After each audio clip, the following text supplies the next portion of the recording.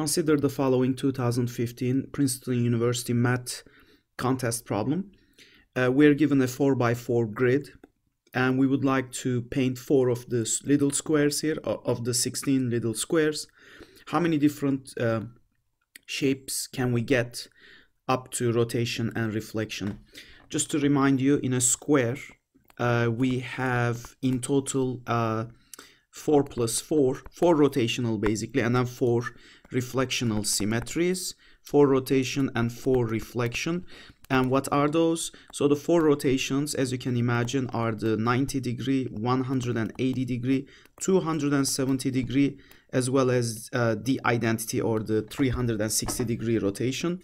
The reflections are the horizontal, the vertical, and then the diagonal 1 and diagonal 2. We have 2 main diagonals, and so the one that goes from northwest to southeast, and then the one that goes from northeast to southwest.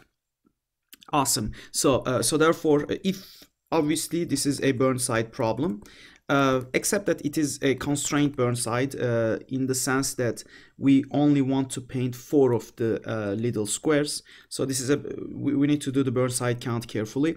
So the number of orbits, or in this particular case colorings, if you will, colorings, is equal to 1 over the symmetry group, the total 8 elements, and then we need to add the fix of each of these symmetry. So we can start with the fix of the identity.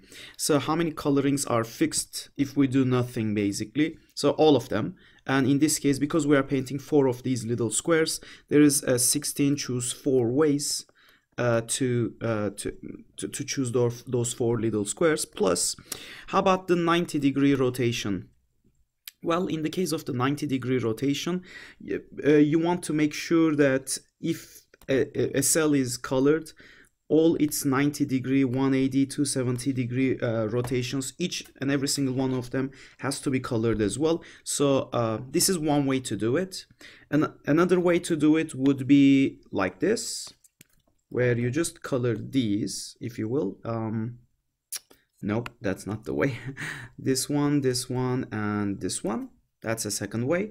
A third way to do it would be, for instance, if you color this one, this one, this one, this one. And finally, the fourth way would be if you color, say, this one, that, and that, if I'm not mistaken. So in total, you have 4 different ways. And again, you will have 4 different ways for the 270 as well, so I might as well multiply it by 2. Finally, the 180 degree case. For this case, for instance, if this is colored, then the 180 degree rotation should have to be colored as well. So what you can do is you can just think of this upper part, and all you do is if you give letters to these, so these 2 has to match, those 2 has to match, and so on. These has to match. Those are D, E, E, F, F, G, G, H, H. So all I need is to choose 2 out of the 8 here, and then they will automatically fill out the other part. For instance, if you choose this one and say this one, then necessarily this and this has got to be painted as well, and we would be done. So that's basically in 8 choose 2 ways. And we are done with the rotational symmetries. Now the fix for the horizontal and vertical, obviously due to symmetry, they would give us the same answer, so we can say times 2. But wait, this is exactly a similar type of argument like we did in the 180 degree rotation business. So let me go ahead and show you guys how we can do it. So let's say that we are interested in the horizontal, so this is the axis of symmetry. So A, this one is an A, so this is slightly different than the 180, in which case it's this one which is filled, but the idea is similar. C, C, D, D, E, E, F, F, G, G, H, H. So all we do is we select 8 of the top part, and then 2 of the 8, and then the other 2 are automatically chosen at the bottom. So therefore, there is 8 choose 2 ways to select those, and that's pretty good. Now, how about the diagonal? Again, in the diagonal case, we will have suppose that we are interested in this diagonal. They are symmetric with respect to each other, the other diagonal main as well, so I will just multiply the end result by 2. So in this case, A, B, C, D, they are all distinct. However, because of the reflection here across the main diagonal, so these will be the same, those two will be the same, these are the same, that and that. Awesome. So now this one is slightly different. Remember, we need to use only 4 paintings. 4 squares will be painted. So I will do a case work based on the main diagonal.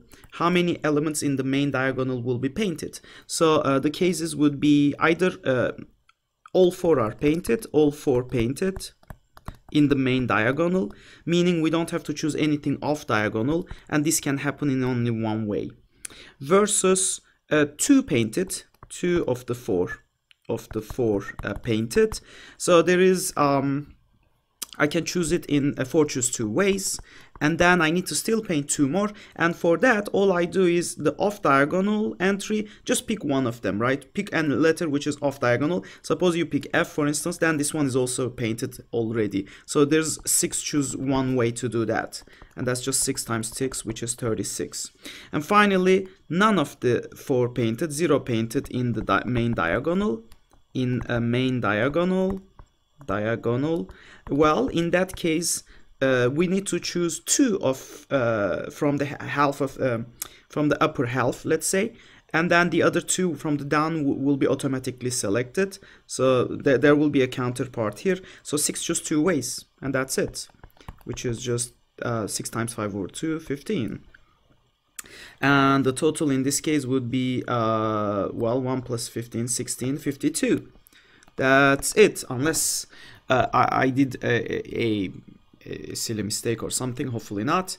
And if you do the calculation here, the sum should come out as 252 indeed. And that solves this simple application, Burnside Lemma application, a problem from the 2015 PUMAC. Hope to see you guys in our next lecture.